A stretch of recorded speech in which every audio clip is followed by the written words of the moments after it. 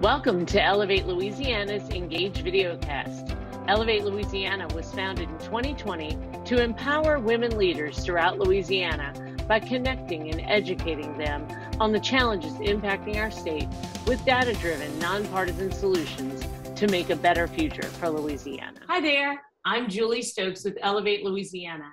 In today's Engage Videocast, we're discussing Louisiana's budget with Commissioner Jay Dardenne. Jay is the Commissioner of Administration for the state of Louisiana, and in that capacity, he serves as the state's Chief Operating Officer.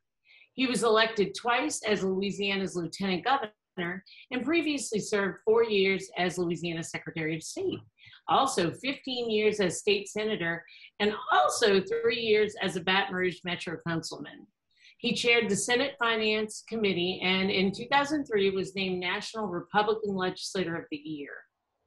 Commissioner Dardenne, thank you so much for being with us today on Louisiana's Ellevate Louisiana's Videocast. Well, you're welcome. It's always good to be with you, Julie. Thanks for what you're doing with this program. Thank you so much. And thank you for all that you do. And you've devoted really your entire life to serving the state of Louisiana. And we really appreciate it. You're always great to talk to, from your talks on Louisiana and the many facets of all that makes us culturally Louisiana, all the way down to all the accounting that's wrapped up in our state budget. And it's always entertaining, and you're very appreciated. Today, we're going to focus on the state budget, which is not as entertaining as the Louisiana stories, but the good news is that this year, it is more entertaining than it has in a lot of the other years. You're right about that. You're exactly right, Julie. I mean, we've got money this year, and it comes from a variety of different sources. And obviously, it'll be the legislature's job and prerogative to decide how those dollars are spent. But it's quite a turnaround from where we were 6 or 7 years ago when we were facing deficits. We now have a huge amount of federal money, as well as more money from state general fund that had been expected. So I'm happy to kind of give you an idea of what the executive budget looks like, what the governor's proposed to the legislature, and we're certainly hopeful that most of what we suggest will stay in it throughout the process. That would be great. That's exactly what we're looking for today, is to try to understand as we just begin this legislative session what we can expect to see in terms of the money, which if you, as a CPA, I can tell you everything is really about the money in this world when it comes down to what programs you can offer and what your problems and successes are going to be as a state. So let's hear it. Let's rip the Band-Aid off and let us know what's going on. It's all about opportunity this year. And that's why this first slide shows you what an opportunity we have. These are one-time sources of money that are available to the legislature in the session that began this week. The American Rescue Plan, which is the congressional appropriation that came last year, gave Louisiana over $3 billion. The legislature allocated 1.6 million of that last year, and so there's 1.4 billion last year, so there's 1.4 billion left to be spent this year. We've made a series of recommendations that I'll get into momentarily about how to spend that money. We also have a surplus from last year's budget, which ended on June 30th of last year, of $700 million. The Constitution tells us how that money has to be spent, and I'll talk about that in just a second. And then finally, we have a projected excess in the current budget year, which will end June 30th of this year. That means we have more money coming in that had been recommended by the Revenue Estimating Conference, which is the body that's charged with determining how much money we think we'll have during a budget year. Right now, that excess is over $800 million. So you can see we have $2.8 billion in one-time money to spend. And we will recommend spending that one-time money, obviously, on one-time needs. We're not going to propose, and never have proposed in this administration, that we use one-time money for recurring expenses. That was the trap that was created in the previous administration that we had to dig out from under when Governor Edwards took office in 2016. So $2.8 billion in one-time money. What are we going to do with that money? Well, let me see. I'll get to my next slide. Well, it's really exciting that y'all are thinking about the importance of not spending one-time money on recurring expenditures. You know, I don't know how much people in Louisiana think about that, but when you do that, then you set yourself up for eventual failure when that one-time money is gone. Well, that's right. And you remember all too well during your days in the House when we were facing those challenges.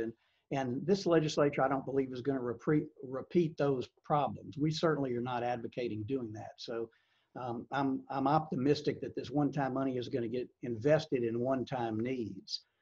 So talking about the American Rescue Plan, I mentioned that $3 billion and the money that's been spent. We're recommending that $1.3 billion be spent primarily in 3 areas. The Unemployment Insurance Fund, $550 million. This is the money that is paid out to folks who are unemployed when they've lost their job. And obviously during the pandemic, we drained this account to nothing, as did most states. We need about $750 million for that fund to be stable and to be able to make certain it can make the necessary payments that may arise. Based upon people going back to work, the fund has been replenished to the tune of about 200 million. So we think 550 million is the right number to put in this fund to make sure that we will not have to increase the amount paid by state employers into the fund, because there's an automatic increase on employers if the fund does not have an appropriate balance. The legislature suspended that during the pandemic, but we think it's time to use this one-time money to shore up that fund. We'll also recommend $275 million in transportation projects, obviously roads and bridges and those one-time expenditures that are a huge infrastructure need across the state. And then the third recommended pot is for the water and sewer projects that are so necessary across the state. The legislature put $300 million into this pot last year. We have well over $1 billion in need, and we had applications that obviously clearly exceeded the $300 million that has already now been allocated by the Water Sector Commission and approved by the Legislative Committee.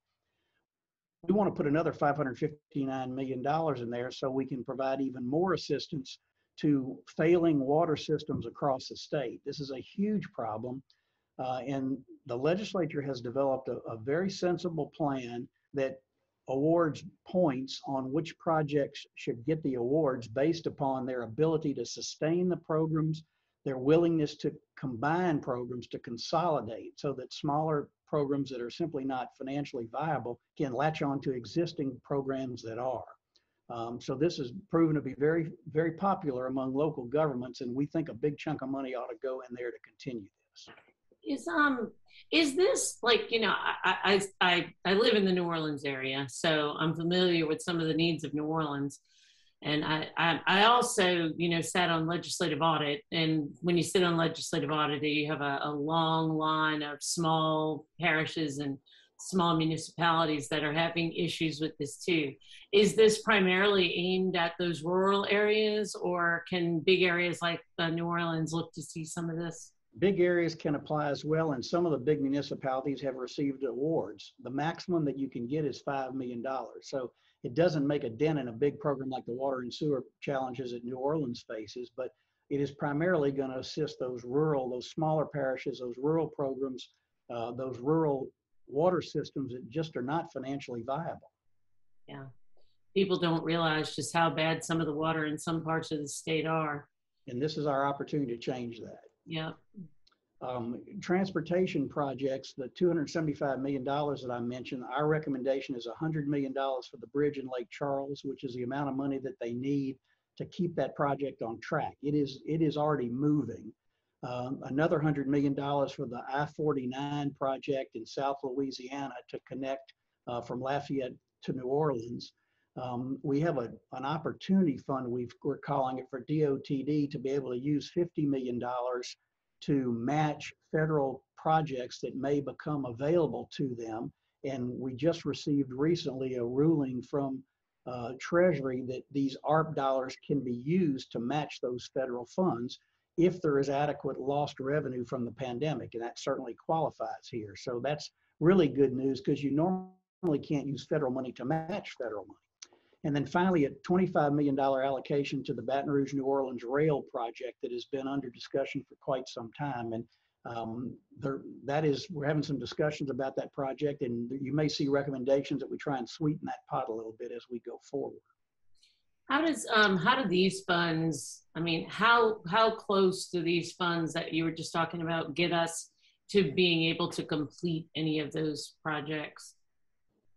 They're going to be a further step in each of those projects. They won't bring any of them to conclusion, but there'll be a significant contribution toward each one that'll move the projects along. So they're part of an overall funding mechanism that is not going to be satisfied fully by those dollars that we're recommending.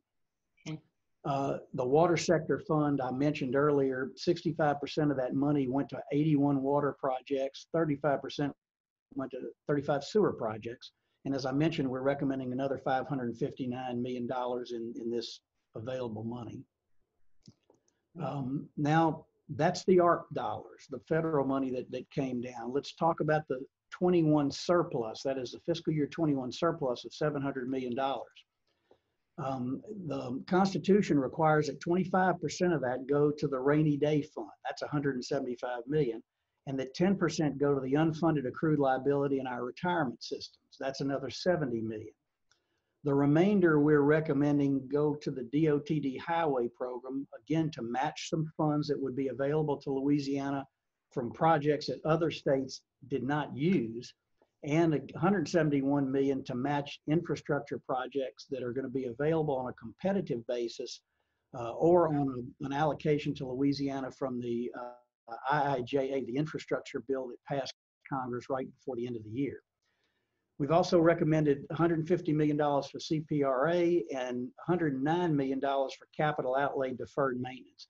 These are required allocations constitutionally of a surplus. So highway programs, CPRA master plan projects, and capital outlay are the three available recipients of surplus dollars in addition to those rainy day fund and UAL allocations. This is just going to be a tremendous boon to the state. I mean, honestly, just so that if anybody listening doesn't know, that the state has a June 30th year end. So fiscal year 21 has been over for, sometimes 6 to 8 months, I guess. One of the things that I was curious about when I see this money going into the rainy day fund, where will that put us on the rainy day fund roughly? The rainy day fund with this allocation is going to be larger than it was when Governor Edwards took office. So despite the fact that we've had to tap into the rainy day fund during our fiscal challenges a few years ago, we've been able to shore that fund back up to the extent that it's now bigger than it was when we got here. It's in the $700 million range now. So that's very good. I mean, that's a lot bigger. Really good shape. And we'll continue to provide additional funding to that fund when this current year ends, because I believe we will indeed have a surplus at the end of this fiscal year, which ends on June 30th. Yeah, and another thing that a lot of people don't realize is that this unfunded accrued liability, so there's all of this old pension debt that the state is constitutionally bound to have paid off by 2029.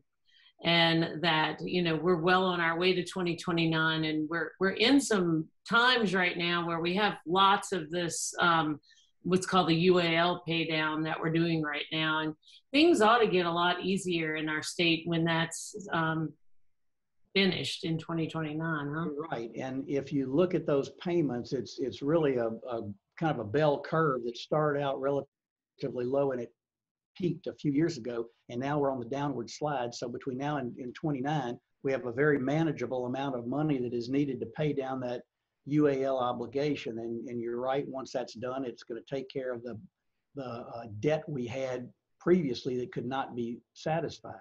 We'll continue to have accruals in those retirement areas, but we'll start anew, and we will have taken care of the problem that was addressed constitutionally a number of years ago. Perfect. All right, so now this just shows you the budget stabilization fund that I was talking about, that we're back up over $700 million. 721 is that projected balance now that we just talked about. So now the FY22 excess, we call money that is available when a fiscal year ends surplus. We refer to it as it's accruing during the fiscal year as excess. So right now we have an anticipated excess in FY22 of 800 and some odd million dollars. And this is based upon the revision to the forecast that took place in May of 2021 that was only recently updated on January 11th of 2022. And that general fund went up by $847 million, meaning that we anticipate that much more in revenue in the current year. So the legislature is free to expend that money during the current year for needs that have arisen during this year. The money that is not expended will become surplus at the end of the fiscal year. That's amazing. And what do you think, what causes that much of, for taxes and all of that to have gone up that much this year? I mean, I kind of thought it was probably some rebuilding from Ida and. Well, it's really the biggest part of it, Julie, is the fact that a year ago, we lowered the forecast dramatically because we were in the throes of the pandemic. So we were very conservative in what we thought our estimate would be so that we wouldn't be faced with mid-year budget cuts. But the economy performed a lot better than I think was anticipated. And so we've had more economic activity. Unfortunately, the storms do generate additional spending and additional tax revenue. That's not the kind of things we want to generate that revenue, but I'm sure that had a bit of a factor. But the main thing was we had a low forecast to begin with. So what are we going to do with this recommended funding from the current year? The money will be spent in two different legislative instruments. The supplemental bill is a bill that allocates money to be spent in the current fiscal year before it ends. The funds bill is a bill that requires money to be deposited into particular funds that have been created by the legislature, and the particular expenditure within those funds has been dictated by law. So some money will go into the supplemental bill, some money will go into the funds bill. And here's what the recommendation is. $400 million to make the second payment back to the Corps of Engineers for the state's obligation as its share of the hurricane storm damage and risk reduction program that built the levees and the storm damage protection for New Orleans after Katrina. That bill has come due for the state, and thanks to the help of our delegation in Congress, we were able to negotiate payments on this debt and a waiver of a huge amount of interest that otherwise would be owed. We've made $400 million payment. We'll make the second with the money that's available this year. We'll still potentially owe another $300 million next year, but our plan is to get a credit for projects that we have paid for on our own nickel that have enhanced that storm damage protection system so that we won't have to make a third and final $300 million payment back to the Corps of Engineers. That's great. That's a big deal. A very big deal. And we're also planning on repaying $450 million to FEMA for the cost share obligations that the state has for the 16 to 20 some odd storms we've had dating all the way back to Katrina. All the damage that was incurred, the FEMA was responsible for a significant percentage of it, but the state had a share as well. And these obligations have been accruing, and we're now going to use one-time money to pay those debts. We're depositing $50 million into an early childhood fund that is enabling us to provide matching money to local districts that create programs to provide educational opportunities for birth to 3-year-olds. That's a very significant $50 million pot of money, again, one time. $42.5 million to DOTD, once again, to draw down federal dollars that will have become available that we have a local match requirement on. And $500 million deposit for a newly created fund for the new Mississippi River Bridge. Legislators have already expressed some concern about this. Nevertheless, we think this is an extremely wise and important investment of $500 million to tell the federal government and to tell potential private investors that we're committed to building a new bridge in Baton Rouge. It's not going to happen overnight. It's going to be several years, perhaps even a decade in the making, but you have to start somewhere. And we think the best time to start is when we have this kind of one-time money and say we're committing this money for that particular project.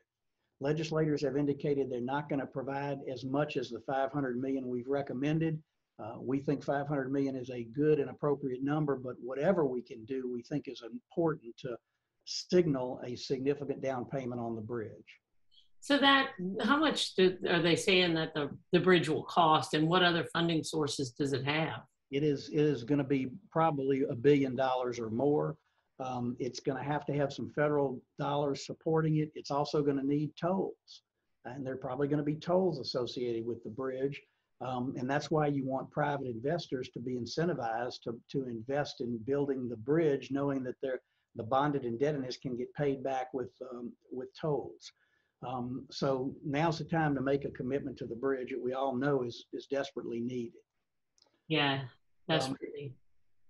There are a number of other sources of money that the supplemental and funds bill will go to. I won't go through all those, but again, they're going to be one-time payments in order to make certain we're only using one-time money on one-time needs. So overall, if our recommendations were to be fully accepted by the legislature, and I recognize that that's probably not going to happen, but if it were to happen, we would be committing over $1 billion in one-time money through various sources for roads and bridges in Louisiana. And I think most people would recognize that is as desperate a need as we have in this state. And now is a time with this glut of one-time money to take advantage of addressing the infrastructure needs and making that investment. So that takes care of the one-time money that we have from these three different sources. Now let's talk about the executive budget that begins on July 1. The revenue forecast tells us that we have over $10 billion in our state general fund, up by over $700 million from where we thought it would be. And this is a complicated slide, but Julie, you were asking about this on what the revenue projection looked like before the pandemic and now.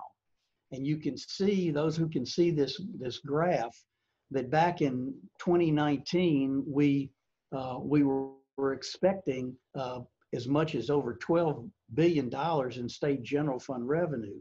That has not materialized and is not going to materialize. And this is not just, this is not just state general fund. This is all taxes, licenses, and fees. This would include money that's statutorily dedicated as well.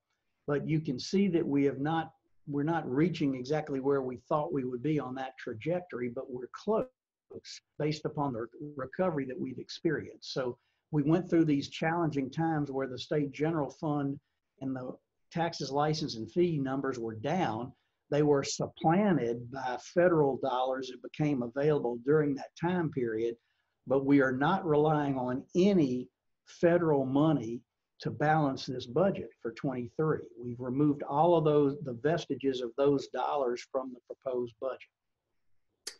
Is the budget that's in place right now is based on oil being at $65 a barrel or something, right?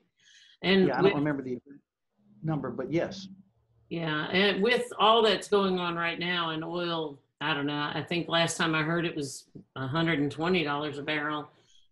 Do we look to see, there's a lot at play here with the Ukrainian situation, and do we look to see that increase in the price of oil be a boon to Louisiana's state general fund? Not really. I wouldn't call it a boon. I think it's going to be, it's going to give us an improved outlook. I think when REC meets again, probably in May, my guess is the recommendation will be to increase the price of oil, but not dramatically. The $100+ a barrel has already dropped down, and economists look for long-term trends.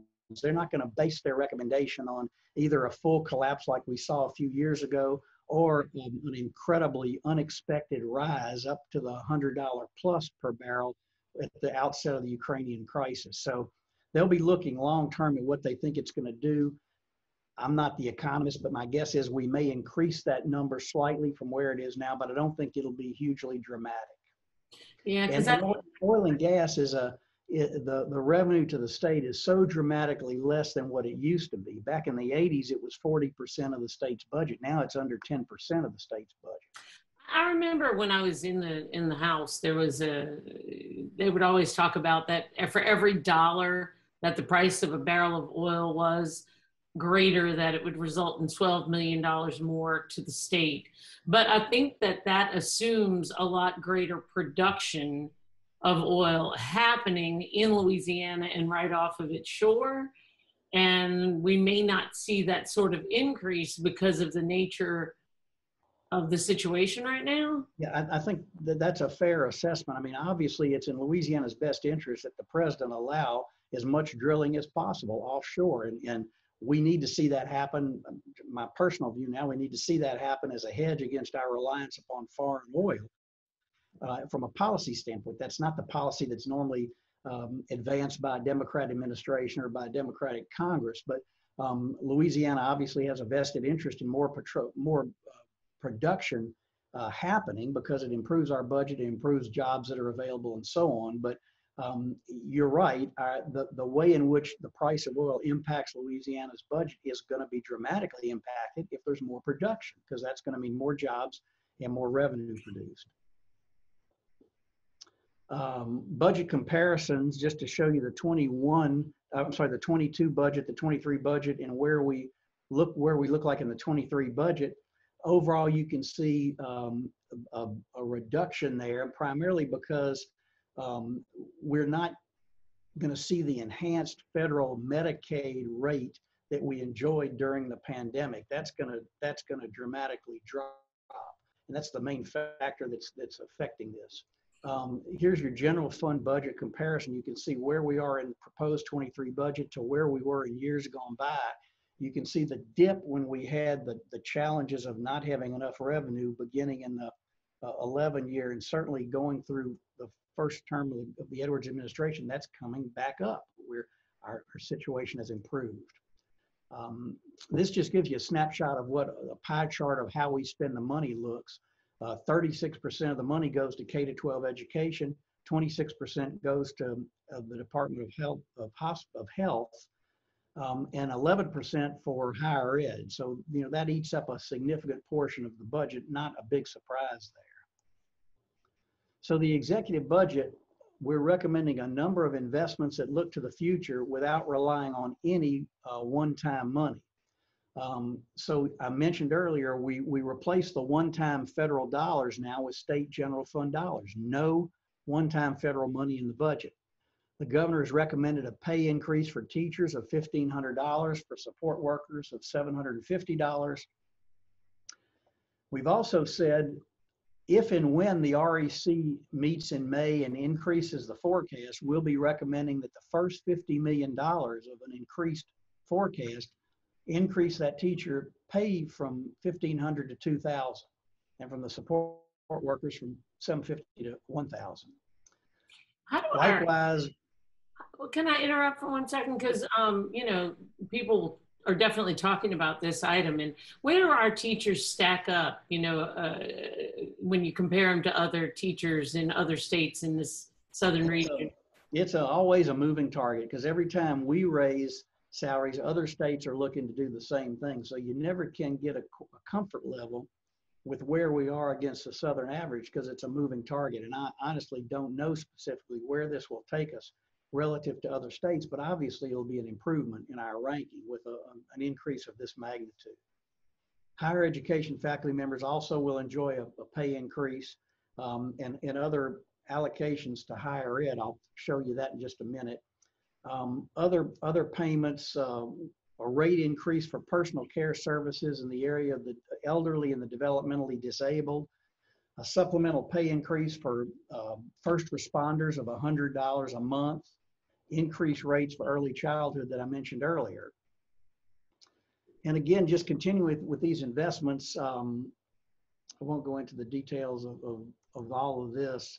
The Department of Education, the MFP, of course, is always fully funded. It's constitutionally mandated. And the student count for next year is projected to have a small increase, unlike the student count in this year, which is down, enabling us to provide some money to fund the early childhood fund that we talked about earlier. Teacher pay raise we mentioned, and there's that early childhood rate increase that's going to enable our child care facilities to pay more to attract individuals who can provide the education educational component to to birth to 3 years old, not just daycare, but educational opportunities.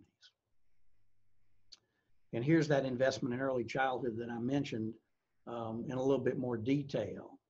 Mm-hmm. Yeah, that's really good. So, can you go over this slide in a little bit of detail? Because one of our platforms at Ellevate Louisiana is support for this particular spending and trying to get early childhood ed a lot more funding so we can correct our situation here.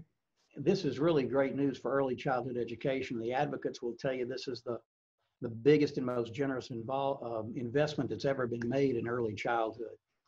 The idea here was to maximize the productivity, as I said earlier, to make sure that the people working in these child care facilities have the educational acumen to provide educational opportunities for the birth to 3-year-old infant. And so we're increasing the rates to be paid to providers to hire those type of people. We're increasing the rate on a per pupil basis for the LA4 program, which is one of the more advanced programs in the nation. We're increasing the rate for those infants who are in non-public school early childhood programs, and funding an additional 256 students on the waiting list for well, this really isn't an early childhood investment. This is on the slide, but it's not an early childhood investment. It's funding for the private school tuition program. But in addition, I mentioned that $25 million in one-time money from this year's MFP that's going to create a fund for matching dollars for local districts that are willing to put their own skin in the game for early childhood investment. So all this together is a very dramatic increase in early childhood, one of your priorities and one of our priorities. Absolutely. Higher education, again, significant dollars in higher education, more of an increase that we've seen in higher education in more than a decade, with faculty pay increases, mandated cost payments, formula funding increases, GO grant increases, an investment for Title IX offices across the state, an obesity pilot program at Pennington, and a special allocation to LSU and Southern Ag programs that don't have students that otherwise would draw down per student amount from the state, a special allocation to those programs, which are doing great research. The Department of Health budgets increased by over $500 million because the MATA fund, the Medicaid Assistance Trust Fund, has gone down, and the federal funds that were available during the pandemic have disappeared. We have not built that public health emergency enhancement into the budget because we think sometime in the current budget year, the public health emergency will end at the federal level, just as the governor recently ended the public health emergency in Louisiana. Yeah, and that's a really big deal. You know, what happens here is that the federal government matches every dollar that we spend on our Medicaid population. And it's a little bit different from between the expansion population and the regular Medicaid population. But I know that at one time after Katrina, we were also under an emergency, I call it FMAP, the federal matching. And we were maybe like $3.50 of federal money to every $1. And then, you know, in the last several years, it had dropped way down to, what was it, like maybe $1.50 or $2?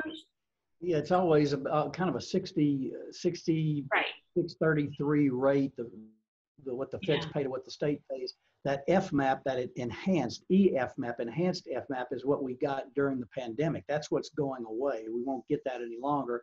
We'll revert more to that more traditional 60 some odd, 30 some odd match rate.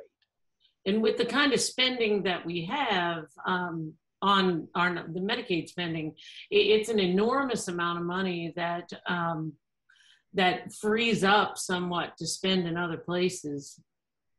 Yeah, that's right. And we enjoyed that during the pandemic. We won't have it any longer, but we have a significant Medicaid population, obviously, in Louisiana. So we get a disproportionate amount of money from the feds to take care of those individuals.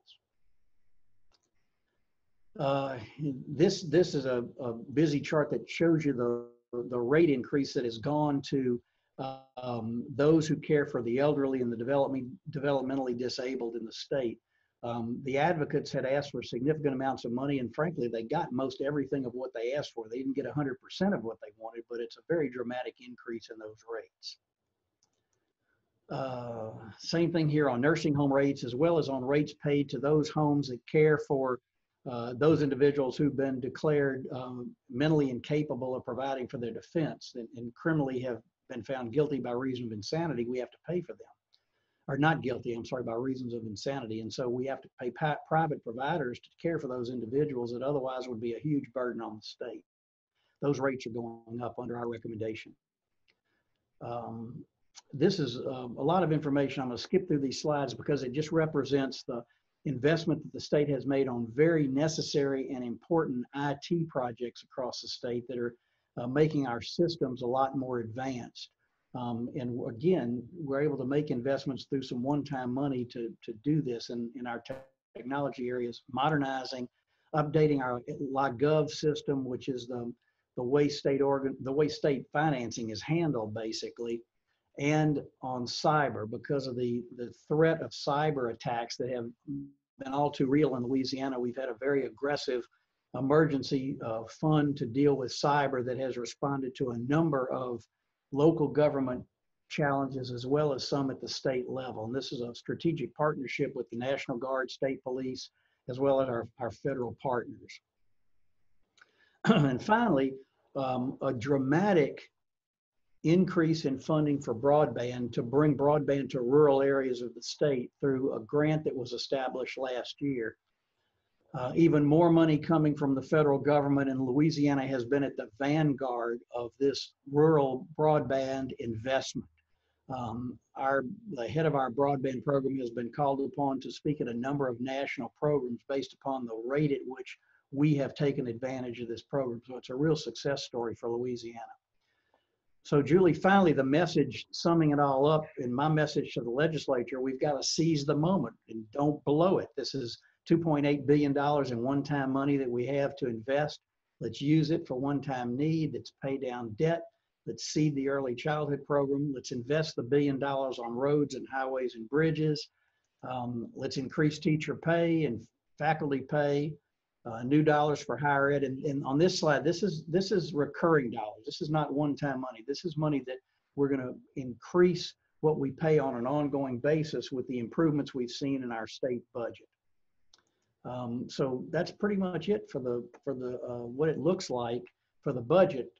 Obviously, we're at the beginning of a long process with the legislature. We think we have some very sound, fiscally responsible recommendations on how to invest in our future. We know that the legislature will have its own ideas and will make some appropriate changes. We hope they won't deviate too dramatically from what we've recommended with this one-time money, though.